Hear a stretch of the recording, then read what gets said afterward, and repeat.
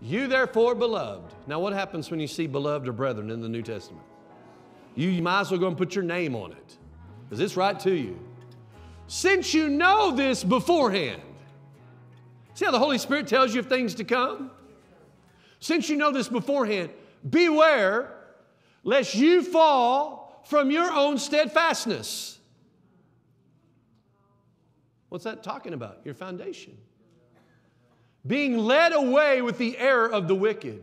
See, people that believe the term once saved, always saved. The proper way to say it is unconditional eternal security. I'm secure throughout eternity. It's not conditioned on me. That's complete error. It's error. Only the devil would pitch that. Because covenant by definition is two parties coming into an agreement. If you're going to go to heaven, you're going to be in agreement with God that Jesus is Lord. Which means He's your boss. And you can't just go through the motions. I mean, you already know if you go to a banking institution and you go through all the paperwork, sign all the paper, and you say, I will pay this much for this car on this date, and then you don't do it, they're going to come get your car. They'll be lenient that first month. But why push it?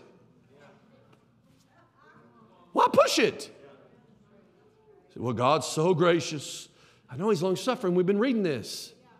But He's talking to you over and over again about your steadfastness. What are you looking at? What's your foundation? What's your behavior like? What's your conduct like? And you know what? Most American Christians, they act like God doesn't even care.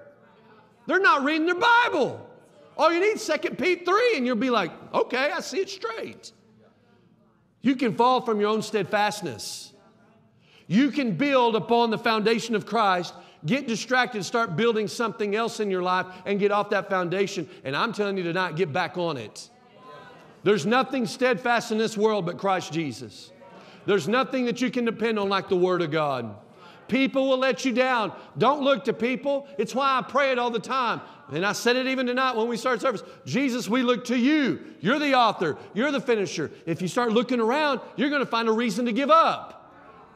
But if you look at Him, you'll say, oh, I've still got a reason to praise. Things aren't going how I want. They might be gossiping about me saying this, but I've got a reason to praise. I've got a reason to praise Him.